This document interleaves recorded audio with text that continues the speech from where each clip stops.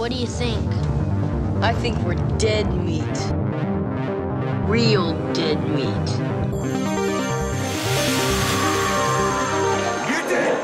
Go ahead and laugh, you guys. If I ever find a little bastard that did this, they're dead meat. Welcome to the Dead Meat Podcast, an extension of the YouTube channel Dead Meat. I'm James. I'm Chelsea, and we're engaged, and we like to get scared together. Ooh, we're in such comfy sweaters for this episode. Oh, yeah, I gotta fluff out my beard. Oh, yeah. Gotta give myself a Lighthouse beard. Oh, yeah. Oh, boy. Triton's beard. This is what when in D&D a few episodes ago, in the early part of the episode, Beth was like, oh God, James is here with a crazy beard. This is what I was doing. Yeah. I was just fluffing it all out. It looks nice. Yeah. It's very Willem Dafoe in this movie. All right, so The Lighthouse, released 2019. Yeah. Oscar nominated. Yeah, as of what? That was Monday? Yeah. For cinematography, Sure, which we'll take it. deserves, and it deserves so many other awards because it's fantastic. Poor Dafoe. I know, Willem Dafoe, And really, even Arpats, man. Yeah, for real, they both are crazy. so good in this movie. I think straight up, our review about this is going to be all over the damn place. Oh, yeah. This is going to be less of a beat by beat review, more of an just overall our thoughts on it, I think, because this movie is not one that makes sense to review in a linear fashion. Yeah, it's not really a linear movie. It's just kind of almost slice of life of these two dudes going crazy on this rock. And which one's crazy? Are they both? I don't know. And like, I think the thing that's neat about this movie is like, okay, you often hear the complaint that like, you know, why can't people just make horror that's horror and that's, you know, what that it doesn't need to be saying anything. We don't need to be making horror political. We can just make a scary movie that's just a scary movie, and that can be done well, and I think this movie's doing it. Oh, sure. This has nothing. This has no social messages or anything. I mean, I think it has undertones. Yeah, but I saw someone tweeted us about how gay it is. It's very homoerotic. It's got some homoerotic. Yeah, like you could watch it and be oblivious to it. Sure, but also Eggers has even said, and I think both the actors have said too, that that's definitely there. I mean, actually, you'd have to be closing your eyes pretty hard. They come real close to kissing, yeah, and you just want it. Yeah, they're actually. So I have a bunch of notes here. Thank you, Christian, one of our mods. Man, unprompted. So cool. I didn't even ask. He just had a whole like document of notes about this movie and was like, here you go. He put part of because you can read the script online. Oh. And he put part of the... That's the thing. Okay, so we saw this movie in theaters, and then we just rewatched it it's available for streaming right now. Yeah. Holy shit, totally different experience when you have captions. Because in the theater, I still enjoyed it, but it was definitely a thing where, like, you know, 10 or 15 minutes in, I was like, I don't think I'm going to be able to follow what this. They're saying. Yeah. I'm just going to let it happen. But it actually does have more of a story, kind of. It's easier to understand when you can read what they're saying. Yeah. I was happy, like, watching it with captions, I was really happy to realize, okay, I didn't miss as much as I thought I did. Because even if you don't understand what they're saying, you kind of just get it from context. And, like, what's happening. The thing with this movie is you just gotta go on the ride. Yeah. Like, if you decide to watch this before listening to our review of it, which you should, but if you decide to watch it and you're like, uh-oh, I'm getting confused. Am I supposed to know? Am I missing something? Am I missing stuff? No. Just let it. And that is by design. Both, so Robert Eggers and his brother, who he writes with, have said it's purposely, there's a lot left ambiguous, and there, you know, what's truth, what's lies.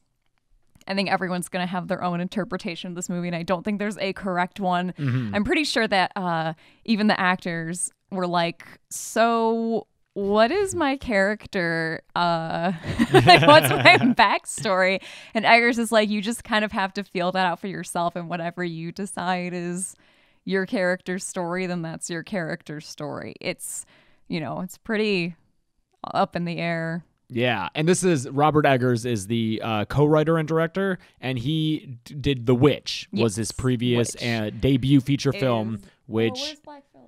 I don't know. He's around somewhere, but we didn't cover it on the podcast, but I gave it an extensive kill count coverage, and I think I did a good job sharing. I'm concerned I can't find him. Honey, it's fine. He's probably just hanging out in the butter tray in the fridge. Oh, no. Living deliciously. Let him live his best life. I do have my Black Phillip Funko Pop, though. There you go. So, but yes, Robert Eggers, if you watch the kill count, you know that they shot I thought you were saying Robert Eggers, if you watch the kill count, and then you were talking. I was like, maybe Robert Eggers. Maybe. We just had Radio Silence, whose episode comes out next week. They watched the kill count. We just recorded an episode with Radio Silence. They fucking made Ready or Not, which is one of our favorites ever. They were sitting here hours ago in our apartment. They were so cool. Like coolest, normally when we have a guest, standard we record for an hour, but we recorded with them for almost an hour and a half, I think. We could have talked more. Yeah, so that'll be next week. Make sure you catch that out. Yeah, so look forward to it. But anyway, Robert Eggers, if you watched The Witch kill count, you would know that he, shot it all with natural lighting, and they tried to be Kubrick, that Barry Lyndon style. Tried to be as period accurate as possible. They even had historians who watched the movie and were like, that is the most accurate depiction of that time I've ever seen in a movie. Same thing here. Lighthouse, it doesn't go as far back into the past because The Witch is 1600s, I believe, 17th century. Yeah. Whereas The Lighthouse, 1890s. Yes. And shot on location in Nova Scotia, Canada. Oh, it looks cold and wet. It looks very cold. I don't know how much you read about the production. I imagine it had to have been cold, miserable. wet, and miserable. I was reading one interview with Robert Eggers where he said that a lot of the crew that they worked with, they film... It's like local crew. They film everything up there, and they often are filming I don't want to say History Channel type stuff, but it's stuff that takes place there. It's maritime shit, and it's all these shoots are cold and wet and miserable. And he said they came out of this one and were like, holy fuck. And they do this for a living, but this shoot was uniquely miserable, and not miserable in terms of the people. Yeah. Robert Eggers, from what I hear, is amazing to work with. I haven't heard a bad thing about him. I know Willem Dafoe is working with him on something else now. What, the Viking thing? I don't think the Viking thing. I think he's at least said he wants to work with him and other stuff. But Anya Taylor-Joy from The Witch too, and all the actors really like Eggers. It's just the conditions of this shoot were terrible. I read a really gross little fun fact about the shoot too. Apparently there was a scene that was deleted where they had a food fight, they were just throwing food at each other, and because they're just trashing the set. I think they're shooting it so that they don't really have to clean it up or anything. So they're shooting this food fight. There's just fucking gross food everywhere. And they said it smelled so bad. Oh, God. Yeah.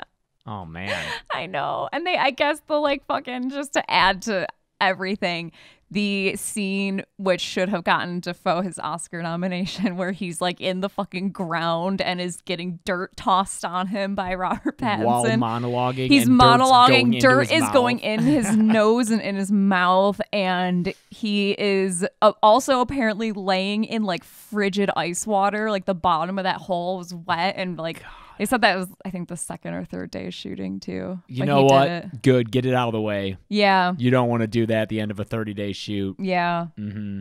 Yeah. Yeah, but this is a less accessible film than The Witch, which may, if you're just into the more mainstream stuff, you may find that hard to believe because The Witch, they speak in that old-timey dialect. Mm-hmm. It maybe moves slow for some people. I find that a hard criticism to believe, but I've heard it a lot. It's a slow burn, sure, but the atmosphere is so good that works. It's not boring. The Lighthouse is black and white, 4:3. It is not taking up the whole frame of your. I forget what the fucking. It's 1.3, I think, to 1. So it's a square. It's a square. It's silent film aspect ratio. Yeah. It's, Willem Dafoe growling his it's I almost said lyrics almost. It's like how what's his name in The Witch? Ralph Ineson? Yeah, how Ineson's got that gruff voice. Here it is again with Defoe, and once again, they're speaking not as old-timey, but now you got all this sailor jargon in there. Yes. Which, and like, turns a phrase that you just probably have never heard before. It's fucking love it, man. Yeah, and that too, similar to The Witch, where there's like a little like a title card. I forget, maybe at the end of The Witch. It's at the end of The Witch, and then at like post credits in The Lighthouse. I mean, yeah, Herman Melville, like Moby Dick. A lot obviously. of Melville. The other person credited is Sarah Orne Jewett, who she was like an author from the period who was interviewing like captains, sailors, farmers, and then writing their dialect down and stuff. So they used a lot of her work too. I love it. It adds so much character. And then you got Robert Pattinson in this like kind of, I can't tell if his accent is drifting. It's like I think it's just like an East Coast. I ain't never intended to be no housewife nor slave in taking this job. And it ain't right.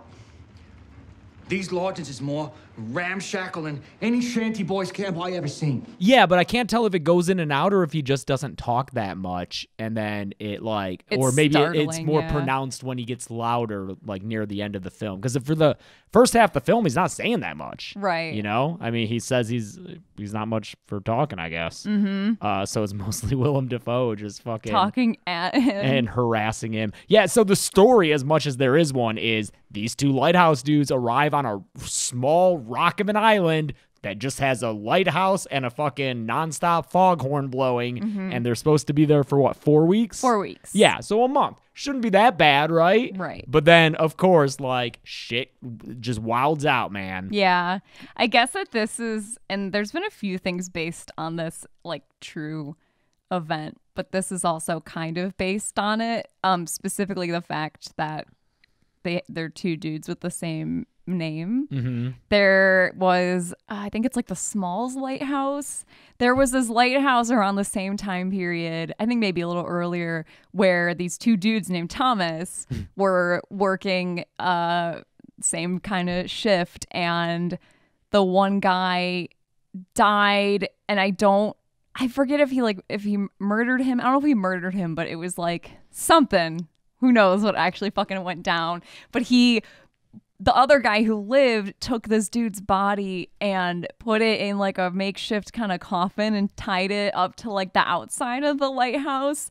And then what happened was the coffin just is deteriorating over time. And this dude's fucking dead arm is like hitting the window. And so this guy's going crazy and it's like, oh fuck, he's coming back to get me. Well, maybe he's trying to get bury him inside. a little further away than right outside. You can't. You're on a fucking rock, dude. Put him in the ocean. I guess burial That's what Willem Dafoe maybe did to his other second. Who knows? Yeah, because Willem Dafoe's character, who is introduced as Thomas, at least by the subtitles, and then later he says it himself. Thomas, what's his last name? He is Thomas Wake. Wake. And then Robert Pattinson is Ephraim Winslow. And yeah, so he's the newbie. He used to be a logger up in the Hudson Bay Company. Yeah. Which can't imagine at that time how cold and fucking miserable, fucking just wilderness that would be. It probably still is right now. I was trying to think of what job I would rather have. Like if I would rather be a logger or a wiki. I think a wiki for sure.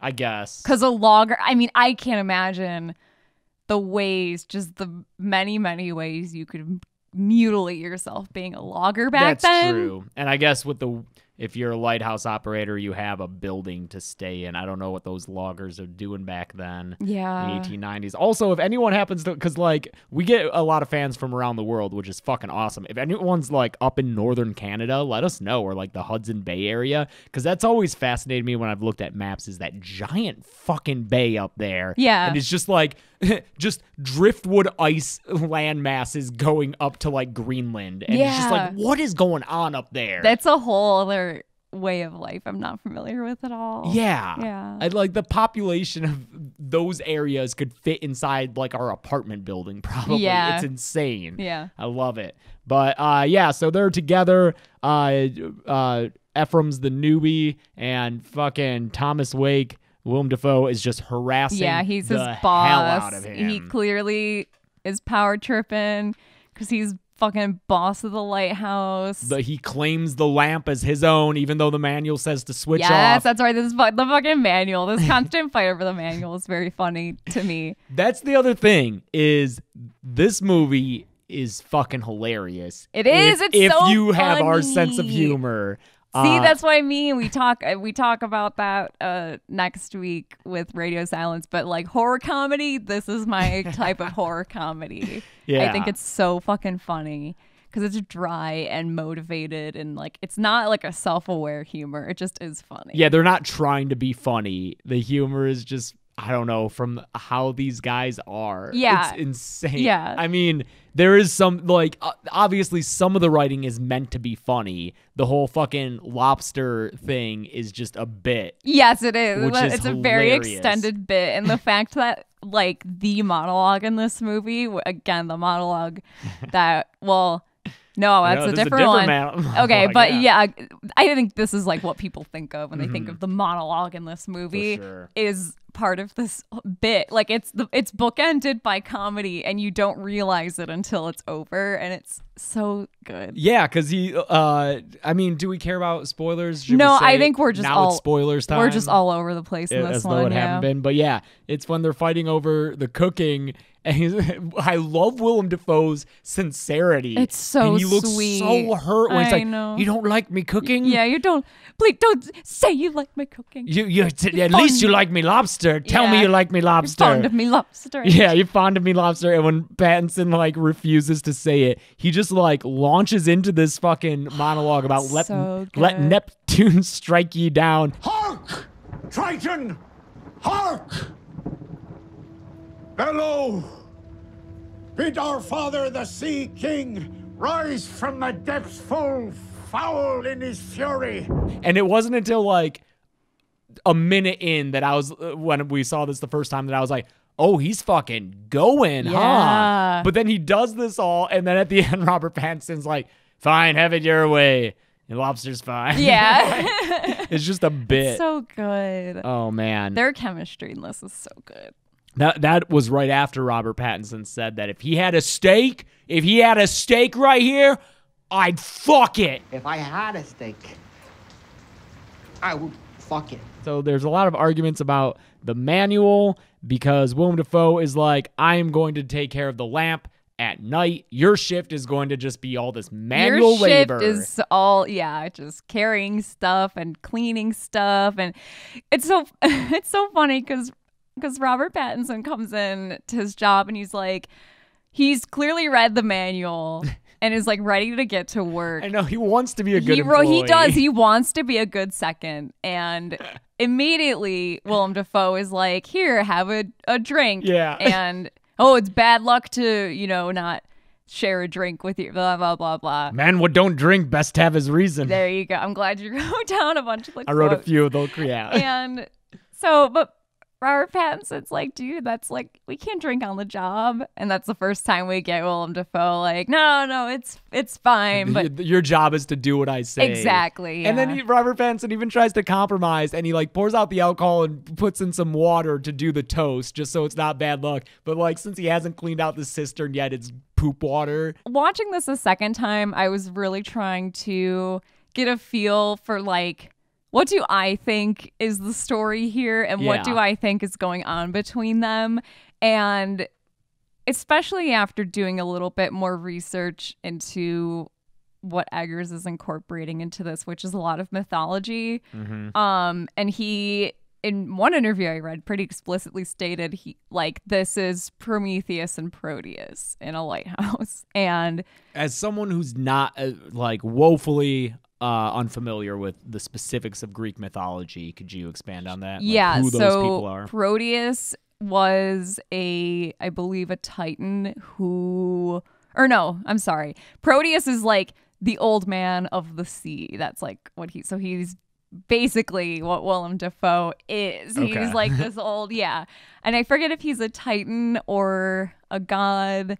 I don't know my mythology that well, but a characteristic of Proteus is that he's malleable, like he is changeable and ever changing and ever shifting. The imagery of Proteus being this ever changing man of the sea is kind of already what we see Willem Dafoe doing here. He's like, the rules are what I make him to be. We're changing, you're coming in with your structure and you have this idea of how things are going to go, but you do as I say. I'm changing what the routine is going to be. And He's constantly changing the rules. And like the truth about like how he got his bum leg, whether it was from disease his stories or injury. are kind of always shifting and changing. You never get a sense of who this dude really is because his stories are always off. And sometimes he's friendly and sometimes he's flat out mean. Yeah. When he's drunk, he's fun. But when he's sober, he's such a mean boss.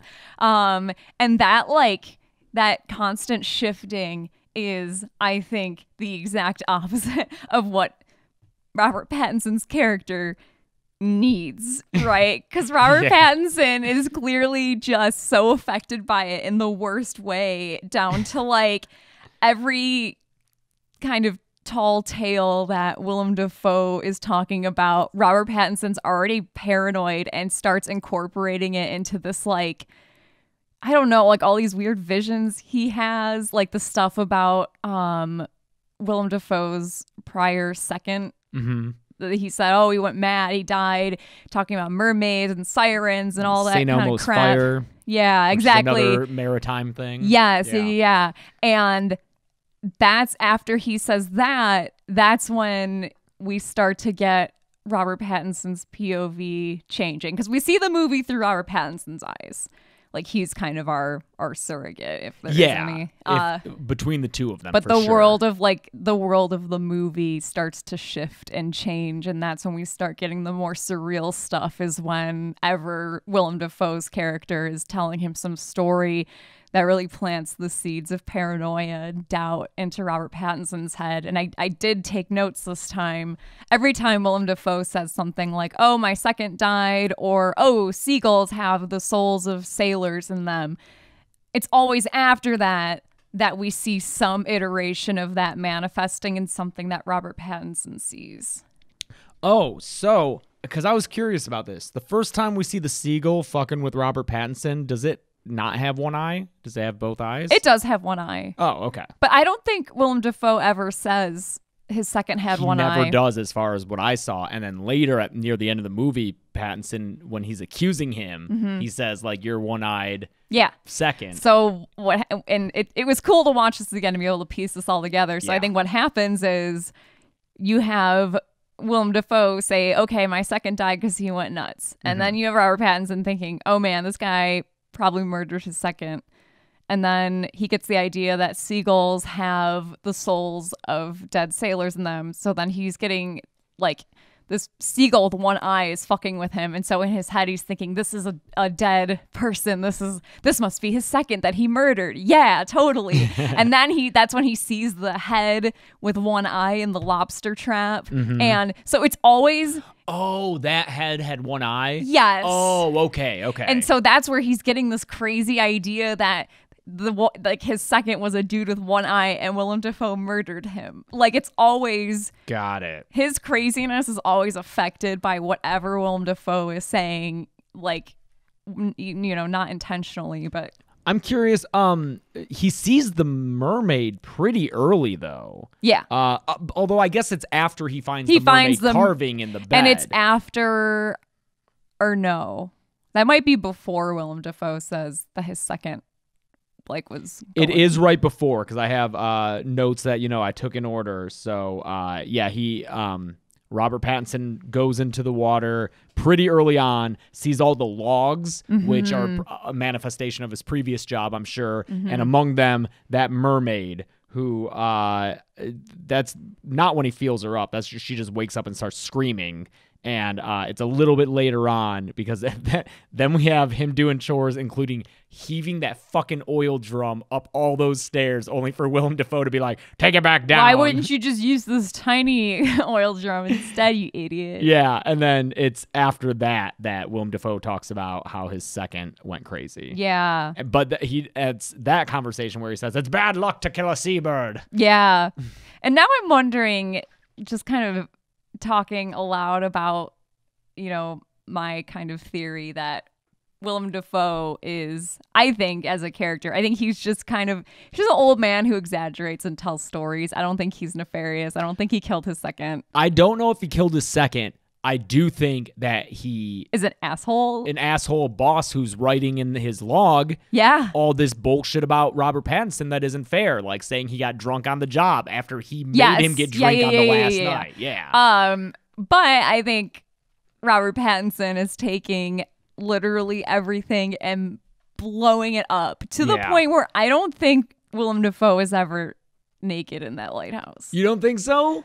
I don't know. Like, now that I'm kind of thinking through this, because he sees him naked and starts seeing all this weird sexual stuff after he sees Willem Dafoe masturbating. And I think maybe he just projects it because Willem Dafoe is also very protective of the light. So I think maybe in Robert Pattinson's head, it's like, oh, I caught him in this weird sexual situation. He's also obsessed with the lighthouse. Yeah. Therefore, he is fucking the lighthouse. And, you know, I think maybe that could all be a weird fantasy, too. I do think there's a shot pretty early on after Willem Dafoe claims sole duty over the lighthouse where we just see him by himself up there with the lamp. And he's like, to ye, me beauty, which could still go along with what you're saying, and that he just, you know, says that to the lamp, but he's not fucking it, right? Or whatever Pattinson begins I just think there's a lot of, like, Robert Pattinson's like the most unreliable character to be seeing this movie through. Yeah.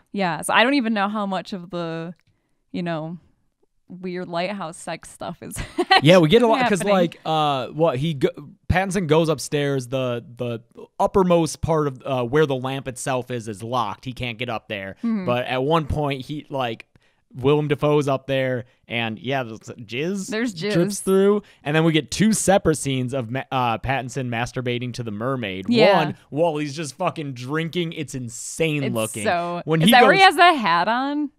Yes, he has it's my favorite thing. Floppy hat on. I think he's got he's shirtless with suspenders. Yeah, and he's got like a sailor hat on. And he's jerking off and drinking. Is he drinking turpentine at that point? Because they run out of alcohol at some point. I think that might be before, dude. I think that's how far gone he is. I think he's doing like the weird little hat and suspenders thing before the turpentine. Yeah. Hey, I want to talk about our sponsor this week, First Leaf. First Leaf. It's a mail order curated wine club. They curate wine for you and send it to you. Because, basically my wine shopping experience is I pick the labels I like. That's exactly what I do. I just pick what labels look cool. I say nothing on the bottom shelf and whatever label looks cool from the middle shelf. It was an exciting moment in our relationship where we one day honestly said to each other, we deserve better than the bottom shelf. No more bottom shelf. No more wine. Bottom shelf.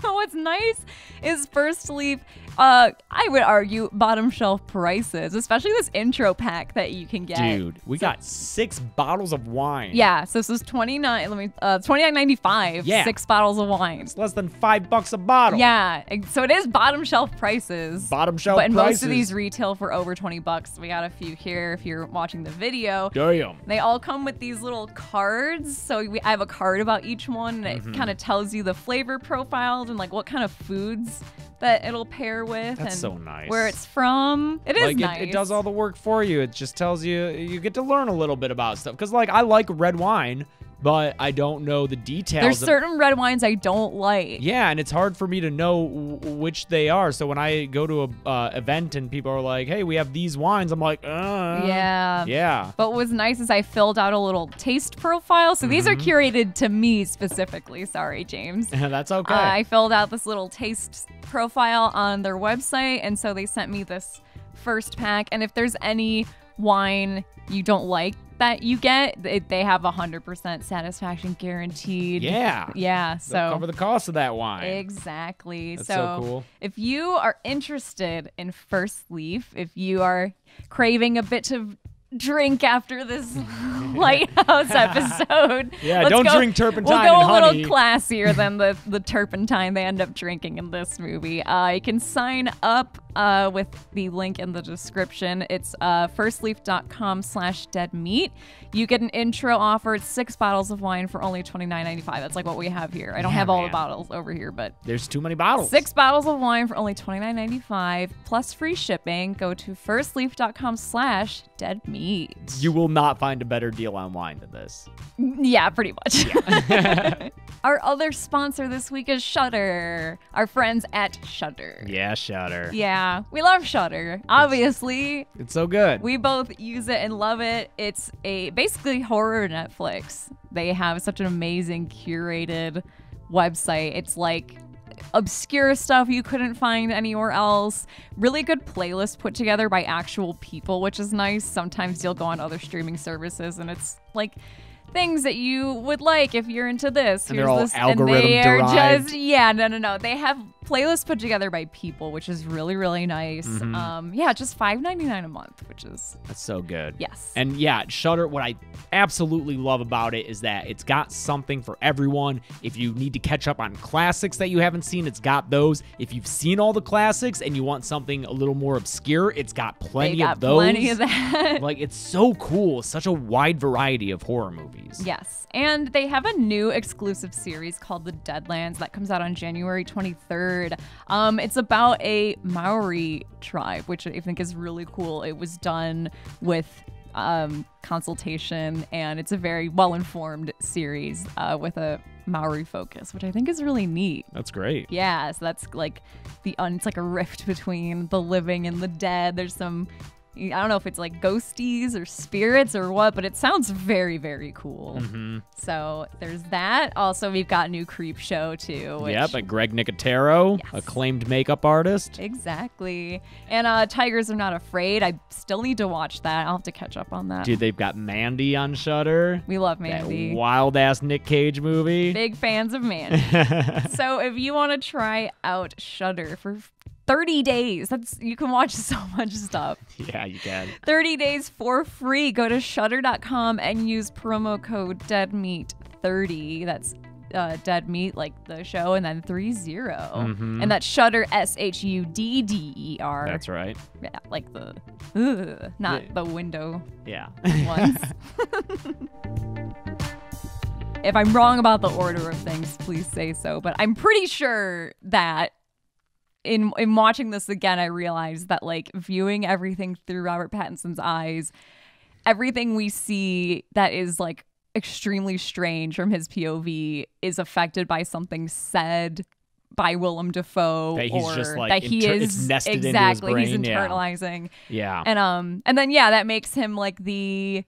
Like, so we talked about like Proteus, and then Robert Pattinson is the Prometheus. Sure. So what's his pairing? deal? So Prometheus is like I think Prometheus is a Titan, I think, who essentially like he takes fire from the gods and gives it to man. It's his gift to man. He gives man fire and civilization, and nice. The gods get pissed. Zeus is especially pissed, and he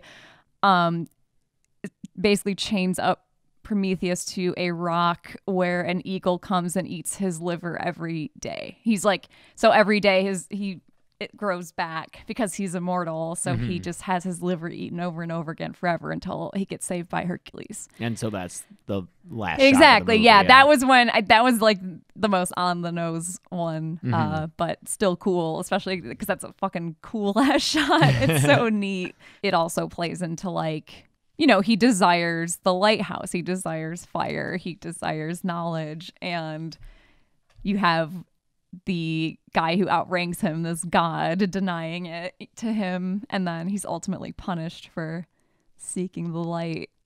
Yeah, it's interesting. Fun. Yeah, there's a lot of like mythology. And I'm sure there are many of you listening or watching who know more about mythology than me. It is crazy how like as a kid, because I really liked mythology as a kid, and then you go to college, and I think I took a couple classes of mythology. I did one on Norse mythology, and then you realize, oh, studying mythology is hard. It's its own fucking It's so field. intense. Yeah. There's so much. Because I liked it as a kid, and then like a few years ago, like I got a little book to go over stuff, and I was like, it was overwhelming. It's There's so hard. much. Well, because every like mythological figure has like 10 different versions they have of their different stories, versions, different contradicting stories, different names. Yeah, it's a mess. And I wish I knew it better. And it's amazing how those changes reflect, like what's going on, and yeah, it's a lot. But that's kind of the basic gist of the Prometheus and Proteus stuff. Surely I got lots of it wrong, but. Willem Dafoe looks old in this He movie. does. Because I'm watching this movie, I'm like, damn, is Dafoe in it? He's got to be in his mid-70s. He's 64. Yeah. They aged him up a bit. I was reading that when he got the script from Eggers, he was like, I'm not that old. Oh, really? Yeah. They make him look old. It's the first time in anything I've watched him in where I'm like, oh my gosh, I'm not attracted to him in this. Oh, you aren't? I'm shocked, hon. I mean, he's just so gross too. Yeah. All those farts. Oh my God. That's also a reason that we love this movie, I think, is there's so many farts funny, in man. it. Farts are always funny. Yeah. Before there's a single line of dialogue There's in this movie, big there are old 2 fart. farts Yeah. and peeing in a bucket. Yeah. Which also comes back hilariously after it floods and he's trying to pee in this floating This bucket. it's floating around. Yeah, he's all gross in this movie. Yeah. Yeah. But yeah, when he was near the end being on all fours and being led around like a dog on a leash, I was like, you can't do that to an old man. You can't do that to Willem Dafoe. Are you kidding me? Oh, isn't that when you were like... Yes, okay, so there's a moment in this where, and this is towards the end, this is when like stuff's just gone off the fucking chain. Because the whole movie, Defoe's calling him a dog. Yeah. Calling is it Pattinson? Pattinson, a dog, yeah. And so finally, near the end, Robert Pattinson fucking puts a leash on Willem Dafoe and is making him bark and is walking him around, and it's the funniest shit ever. And that moment in the theater was when it really hit me hard that I was like, oh my God, it's the Green Goblin and Edward Cullen in this, doing this right now in front of my eyes. And it just like really blew me away. I love too that Robert Pattinson, when he was like, I think there was, because he wanted to work with Eggers. Eggers wanted to work with him, and Eggers sent him a script for something else where it would be Robert Pattinson playing more of like a Victorian kind of gentleman. And Pattinson was like, no, like, that's me playing me. It's not like I want to do stuff that's weird.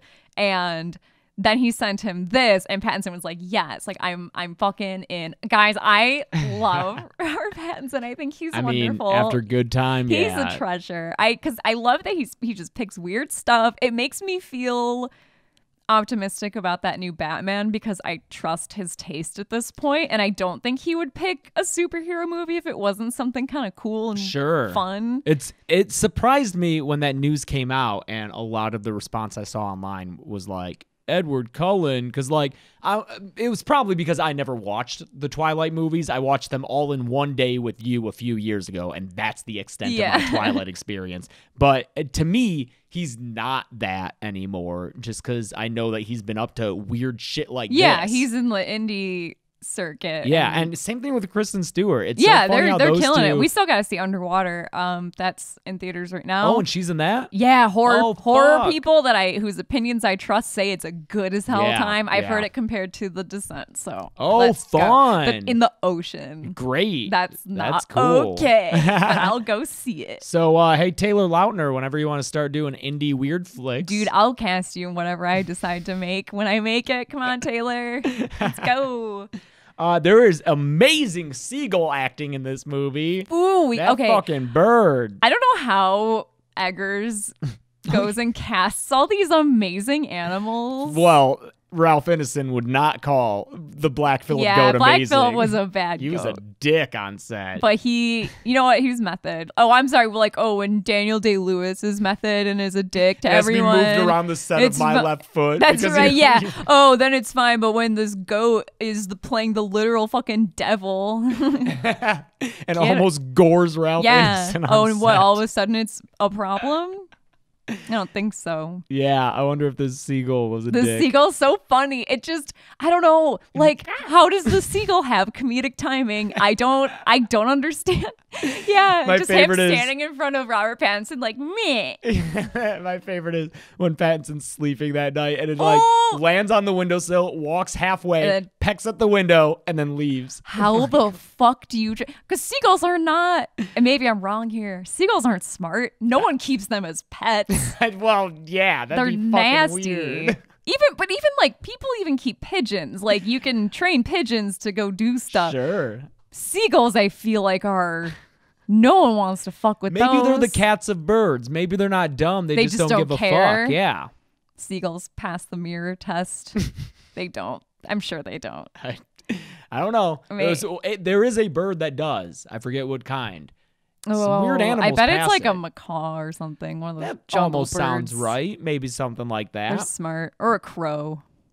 Or a raven. I don't think it was it would be a raven over a crow, which I always mix up, but a raven is the bigger, smarter one, right? Yeah, raven's got to pass the mirror test, right? I don't. That's a hard test. That's It a real is. hard test. If you don't know what the fuck we're talking about, the mirror test is you look into a mirror. So like when humans look into a mirror, we recognize that it's us. Mm-hmm.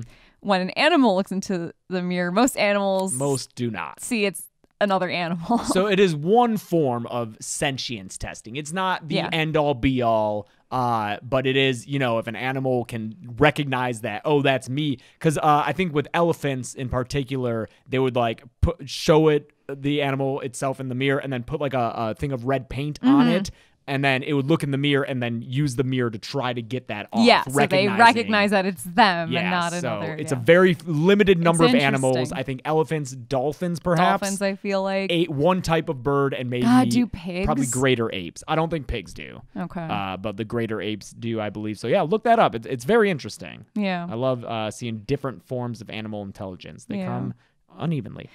Anyway, how do you train a seagull to do this? It's so cute, though. It's great. And then Robert Pattinson fucking murders the hell out of it. Dude. Oh, my God. Because it's again the one with no eye. And it's just taunting him as he's pouring whatever into the... I don't know what it is. Is it lye or is it like... It might be lye. It looks like chalk, whatever, I don't know. to make the cistern water drinkable. Not ass water. Yeah, because he's been doing that, but then one morning he wakes up and it's like sledge coming out of the pump because there's a dead bird in it. Yeah. So while he's looking at that, the Cyclops seagull is like, yeah, and he just grabs that seagull and just fucking...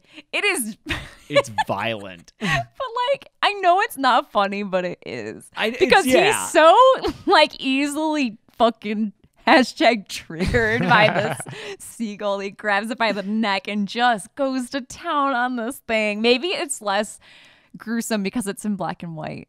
I think that's a big part of it. I think it's a huge part of why it's not as horrifying as it could be, even though it's still really fucked up. Yeah, and this is after Willem Dafoe was like, I saw you fucking with that seabird. It's bad luck to kill a seabird. And sure enough, after he kills it, is that that cool shot where it like pans across and then all the way up? I think so. That's when the wind. Yep. So after he kills the seagull, the wind literally changes.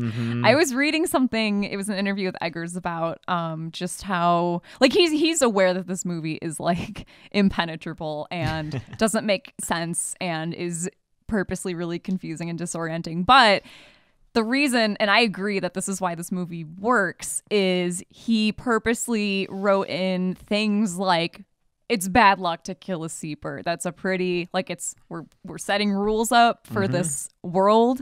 We're having a very, and he even calls it, it's a cliche on the nose shot of the wind literally changing. But you need those super, like those are shots where they're not ambiguous and you can't argue with it. Like, oh, it's a shot of the wind changing. Clearly that symbolizes this. Yeah. There's no ambiguity there. He's like, you need those guideposts for a movie like this where the rest of it is weird. You need those little things to anchor you to it and to keep you invested in the story. Like those things that are just unambiguously understandable and have meaning. Yes, he killed a seabird. That is bad. Things will get worse now. Right. Because of that. Right. Yeah. And I think another thing from The Witch, which is I found really interesting, and I couldn't really work into the kill count just because, I couldn't, is he wrote that film in a way to where he says that back then for people, there wasn't a divide between the supernatural and the real. Mm-hmm. Like fairy tales were real. These stories of the witches that movie explored wasn't something that they thought of as like a fiction or like a tale. That was their reality. And so in that movie, that is the reality. And when you realize that, it's super fucking cool that he's like giving credence to that world, like pre-science, pre-mass like information. what if that was all real? And it's terrifying. Yeah, and I doing think that there's exact same. No, you totally, when he talks about the mythology in this, not even like the kind of like allegory, like the like Prometheus and stuff, but even just like ocean luck and superstition and the idea that killing a seabird is bad luck and the souls of sailors. And that's exactly, I think that's like a big thing of his, and I think that's going to be something we keep seeing in his films, is the idea of myth and playing with the importance of it and making it real, because it's fucking scary. If that stuff is shit's real, that's terrifying. It's so terrifying. Because the next thing he's doing is like Vikings in like the 11th century or some shit. Yeah, and he said, like Viking myth, he's gonna get like down and dirty. He was like, this isn't gonna be, Mohawk tat Vikings. Like you have that idea of like a Viking, and they're no. This is like old school superstition religion. It might have Vikings. To be in subtitles, the whole thing. I'm so excited. I know. What is it? Alexander Skarsgård and Nicole Kidman as the leads. Yes. But then also Bill Skarsgård's in it. I think so. And Anya Taylor-Joy, maybe? Yes. Is she also returning to work with him? I believe so. That shit's going to get fucked up. I'm excited. Keep them coming, Robert Eggers. I heard a rumor somewhere, and maybe someone can tell me if like they also have heard this. Like I didn't just fucking make this. Maybe this is not just like a wish fulfillment thing that I just want this to happen.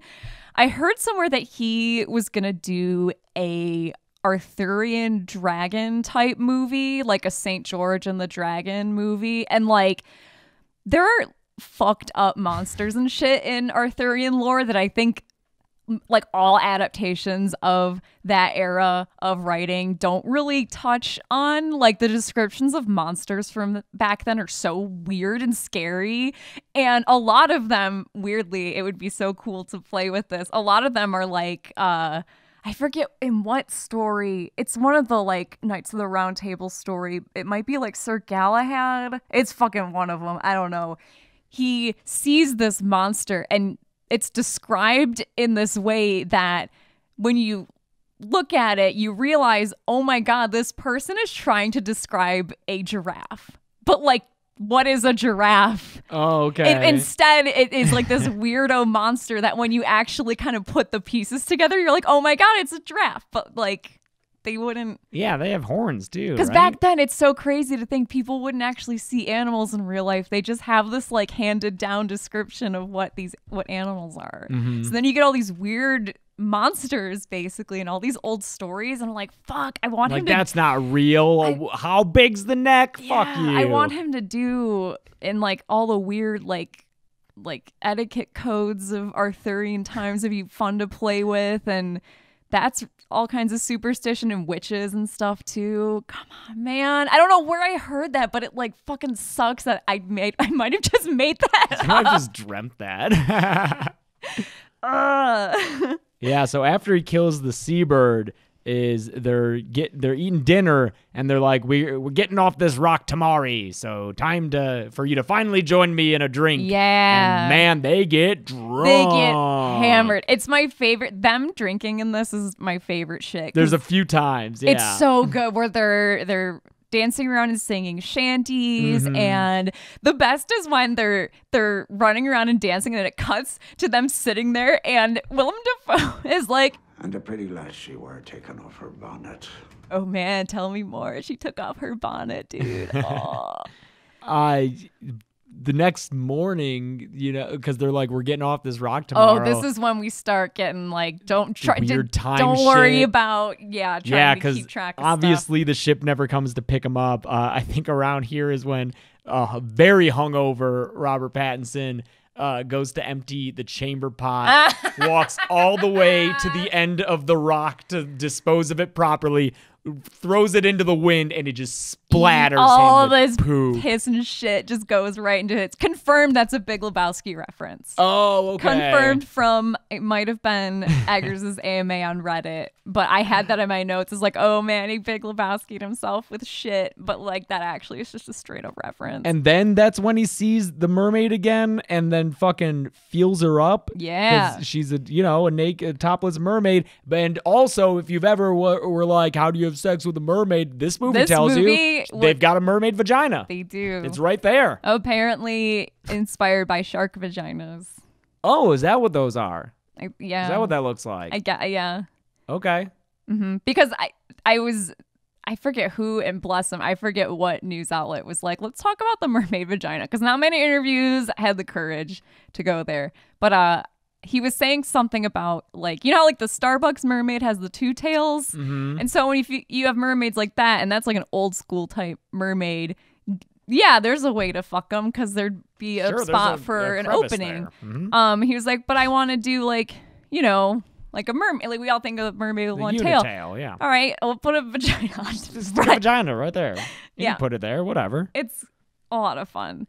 The whole like montage, I don't know if it's right around here, but there's like that montage of him like thinking about fucking this mermaid, and then it's intercut with like logs and like the back of that dude's head, and like the cant hook is what it is that What he is like it? hits him with. The cant hook. I'm not even exactly sure. So, what okay, it is. yeah. Later on, Willem Dafoe very shortly says that they've been there for weeks long extra. And this is the morning. Okay, so this is like the morning after they wake up. They're all hungover, and I forget what Robert Pattinson says, but Willem Dafoe is like, dude, we've been here for weeks. You've been asking me about when they're going to come for weeks. Yes. So either Willem Dafoe's lying and just fucking with him, or Robert Pattinson has just been getting so fucking blackout drunk this entire time that every day he wakes up and is like, oh, the people didn't show up. Yeah. I don't know. I don't know. Yeah. But that's when at some point Robert Pattinson gets real drunk and talks about like Foreman Winslow, which he said was his name. Yeah, so that's when Willem Dafoe, aka Thomas, is just like, I'm sorry, Winslow. Yeah. So he knows something's up right away. And that's when, so I almost called him Edward Cullen, sincerely.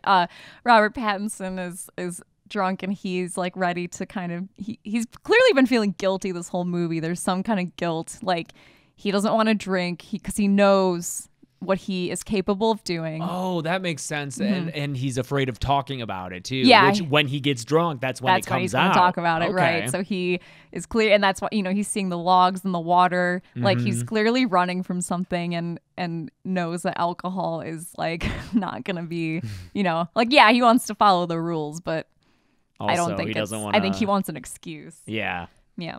And so that's when it comes out that he says something about his Foreman Winslow when he was a timberman, and they're doing a log run, right? Isn't that what it is? So is that chopping down logs and put them down the river? Floating to them down move the them? river, Okay, yeah. But there was a log jam. Yes. So, traffic jam with logs. Yeah. So I'm guessing what happens is he has this foreman who's being a fucking dick to him, just like Willem Dafoe is. Yep. Called him dog like a lot. Shitty boss. Yep.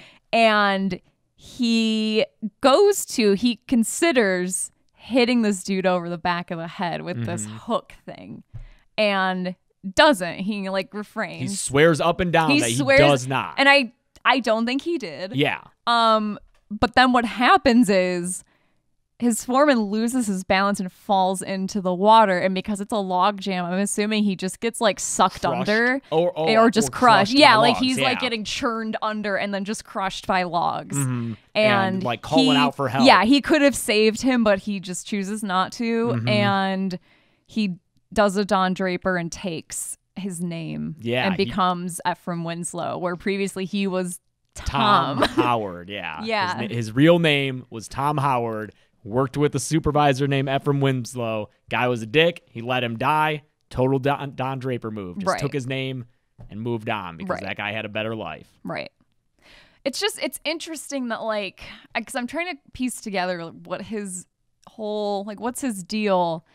And is it he takes his name because he let him die? Because he didn't technically murder him. Yeah. So I'm wondering, what does he have in his past that he is also okay with letting this dude die to take his name? Because he might have something bad. I just feel like there's also some other. But also, if he comes back and he's like, I was the supervisor, maybe that's a better position to come back from. Like, where's my supervisor pay? Yeah. My worker, Tom, died. It's amazing how back then you can get away with so much stuff. Right? Because those two dudes were just out there doing their job. No one else around. No fucking OSHA. Yeah. Prior to this, Willem Dafoe did not want to hear his drunken confessions. He said, don't you spill your beans. Yeah. And then after Robert Pattinson does this sad monologue confessing everything, Dafoe kind of disappears. Yeah. And then you just hear his voice echoing throughout the building. Why'd you spill your beans, Tommy? I think maybe Willem Dafoe is the type of person who is like, everyone, like, I like, everyone's got their own shit and I don't want to hear it. I've got my shit. I've got that under lock and key, though. I can take care of myself, and you're never going to hear me get drunk and confess all of my shit to you. Yeah. And I think he's really uncomfortable with someone who is about to do that. And he's like, I don't want this. I don't want your drama in my life, Robert Pattinson. And that ties into how he's always locking up his little supervisor book. Yeah. His little desk. Locking it up, keeping it nice and close to his chest. Mm-hmm. Yeah. It's after the why'd you spill your beans thing that we get that shot of naked Willem Dafoe at the top of the lighthouse, shining light from his eyes into... Yeah. I would have that painting on my wall. That is a literal painting. Oh, that's right. It's referencing a painting, right? Yeah. I thank you, Christian. Wrote down. It's called Hypnosis. I just want to look up the...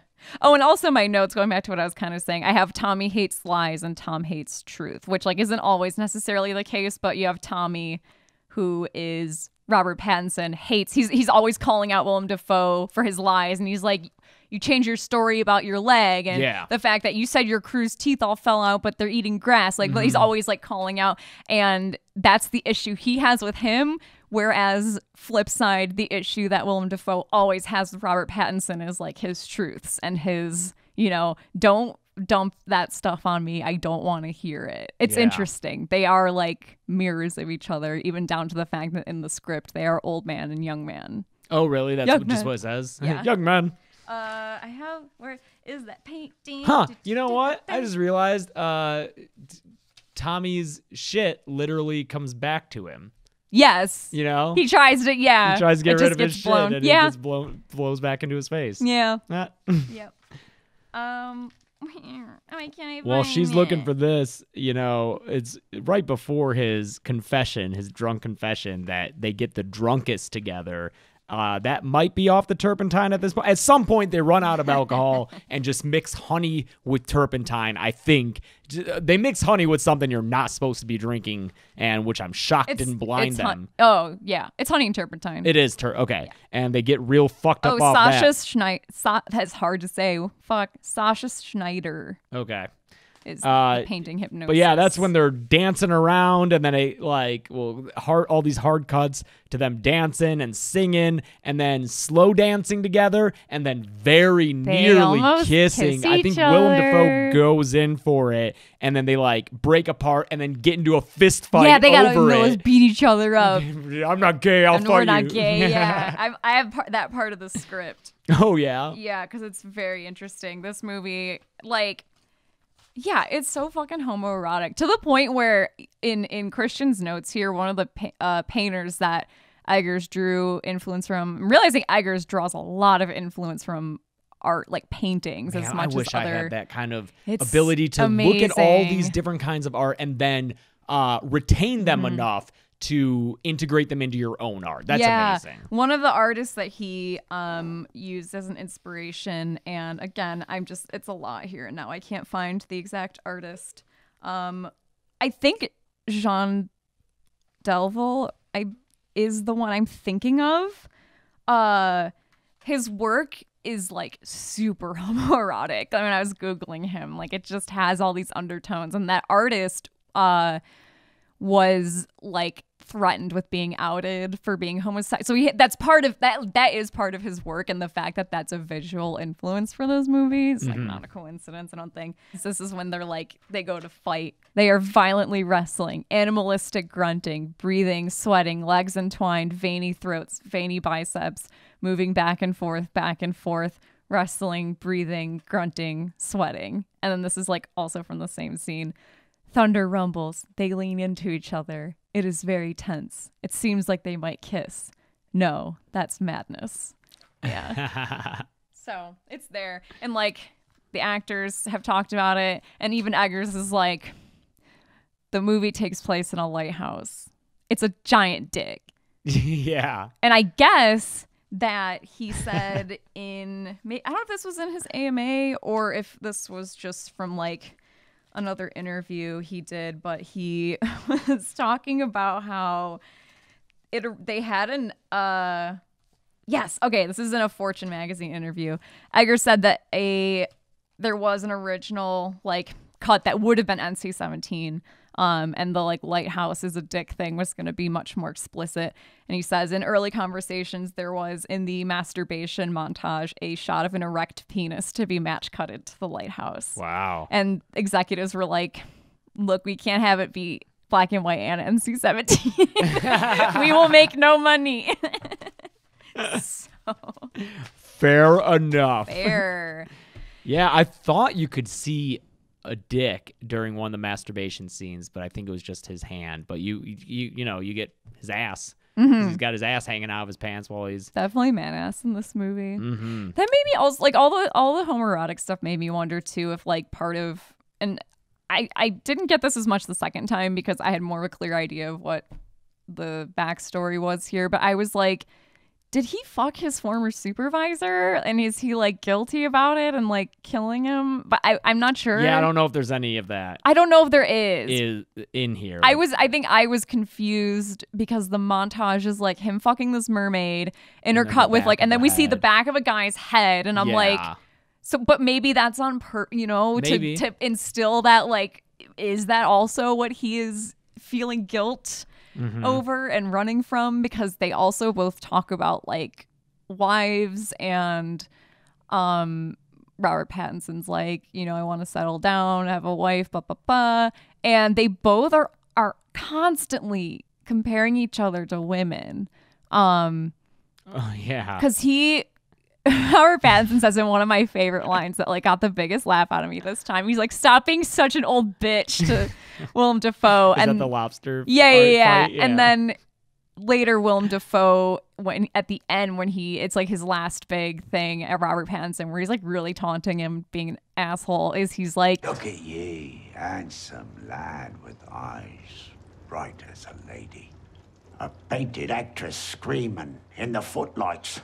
A bitch what wants to be coveted for nothing but being born, crying about the silver spoon what should have been yours. And clearly they're very lonely in this lighthouse. They're always jerking off to fucking wooden figures of mermaids. Yeah. Yeah, man. It turns out they had not yet gotten to the turpentine and honey when they had that fight. That comes a little later. Like I can't believe the order of things, because it is crazy. You have according to my notes, Willem Dafoe takes an axe to that lifeboat, and then allegedly, sure, and then says that Robert Pattinson, you did that. What are you talking about? Gaslighting. With that, I believe Robert Pattinson. I don't know. Yeah, I think I do. I think Willem Dafoe's gaslighting him a bit. Okay. But then, like, after that is when they completely run out of drink because they had dug up a provision emergency box of booze. Yeah. Ran through that, and then finally they get to the turpentine and honey right before a giant storm breaks out the windows of the lighthouse and floods the whole place. And just to give you an idea of like how bad turpentine would be for you, so I paint, and like oil paints you mix with you use like flaxseed oil and also turpentine or terpenoid, and like if you're working with turpentine and terpenoid, you have to work in a ventilated studio. Like you can't just, even like having it enclosed near you, the fumes are bad for you. I can't believe they're fucking drinking it. After the flood is when Willem Dafoe's logbook floats over to Robert Pattinson, and he reads through it and finds out that Willem Dafoe had been writing all these things about bad work ethic and recommended severance without pay. Yeah, holy shit. Holy fuck. If you had done all that work and then severance without pay after months of abuse by farting ass Willem Dafoe. God damn your farts! God damn!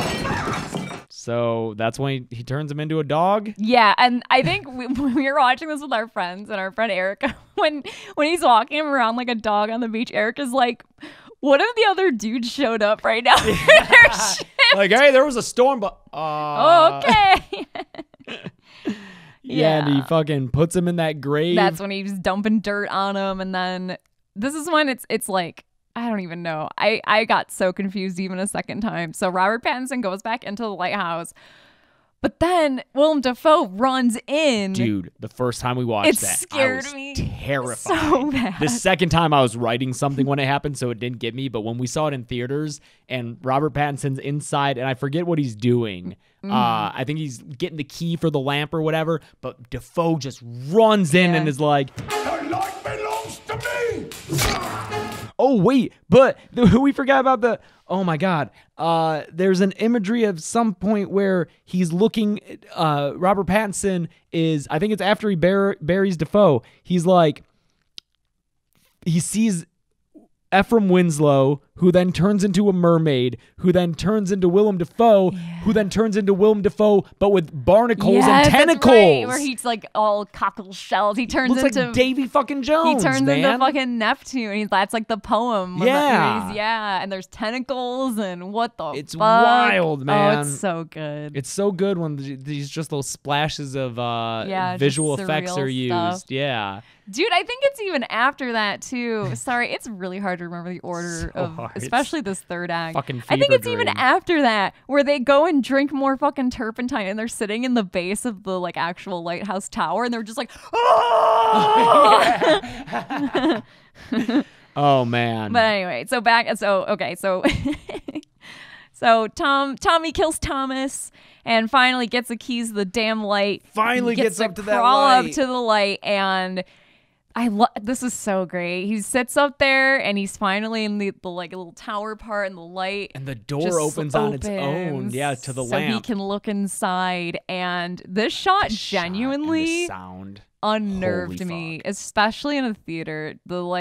It's a shot of Robert Pattinson and it's all kind of blown out, and he is looking into the light of the lighthouse and just starts screaming, and the sound is like so degraded and scary. It really sent chills down my spine. Because first he's laughing and then he's just screaming.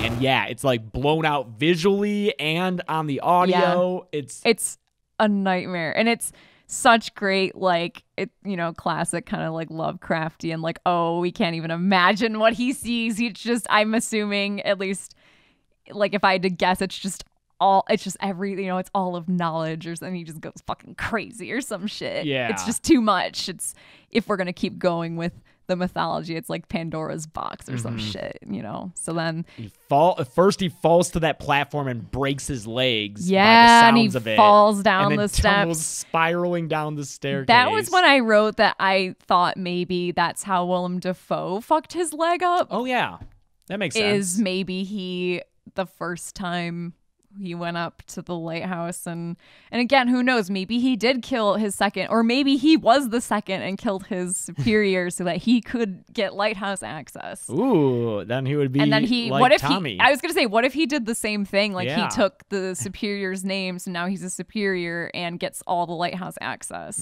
Could be. I honestly kind of like that now that I say it out loud, but I think that's maybe what happened to him. I think he fell and fucked up his leg, and that's why his story is not quite right. Yeah. So. But then Tommy, tumbles down all those staircases, and then somehow he's outside on the beach getting his liver pecked at by a seagull. But we're assuming it's Willem Dafoe. Oh, yeah. Yeah, picking out his innards for all eternity, just oh like my God. Prometheus. And it's the end shot is very surreal. It is also like a direct reference to a painting.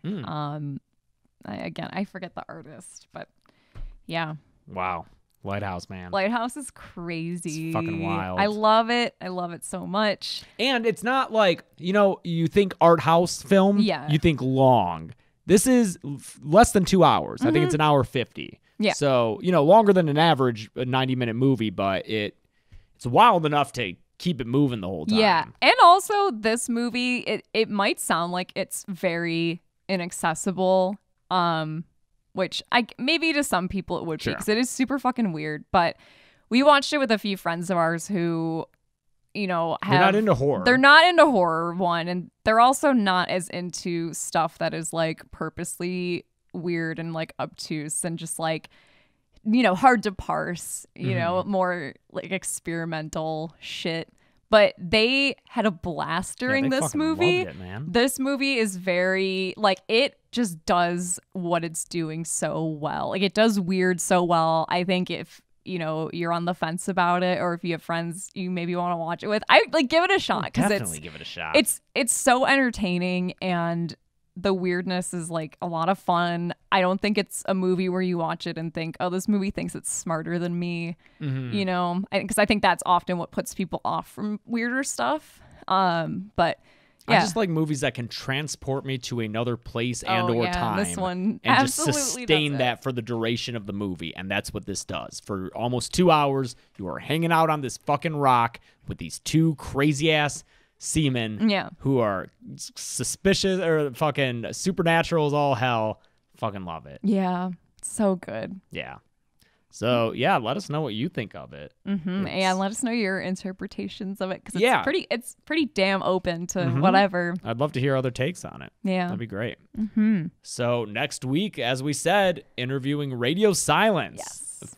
It was such a blast. Yeah. I cannot overstate how cool they were to talk to, and just so down to earth, and I love them, man. And they also came from a YouTube background. Yeah. So they were really able to just understand the stuff that we go through. Yeah, we talked a lot about just, making low budget stuff and getting started making stuff. And yeah, so if you want to prep for that episode, they did a segment of VHS, the last one, and then they did a feature-length film called Devil's Due, and then they did the first segment of another anthological horror movie called Southbound, and then they did Ready or Not. That is their feature film filmography, and we talk about all of those things in turn, and I think it'd be useful and enlightening if you watch those and then you got to really partake in that conversation where we go through how those things got made, how one led to another. It's a fun journey through this collective of dudes who forged their own path into Hollywood. And I wouldn't even say they're Hollywood. They're just making movies that they want to make. And I'm so glad they found such a big success with Ready or Not. Yeah. It sounds like they were really... I think they're surprised by it too. Yeah. It sounds like they're made something they're it's what they've been wanting to do this whole time. They nailed it with Ready or Not, and I'm so happy for them, man. Yeah. So cool. So definitely tune in next week for that. A lot of fun. Follow us on social media on Dead Meat at Dead Meat James on Twitter and Instagram. I'm at Carebeck, CAREBECC on Twitter and Instagram. And if you want merch, deadmeatstore.com. And feel free to email deadmeatpod@gmail.com with any questions or comments. Also, if you still haven't gotten the In Search of Darkness documentary, go ahead and email me at deadmeatjames. We have nothing to do with the distribution, but I can forward you to another email address. Yeah, sorry. I know that some people haven't gotten it, so hopefully you will get that soon. Yeah. Cool. All right. Well, until next time, I'm James. I'm Chelsea. And this has been the Dead Meat Podcast.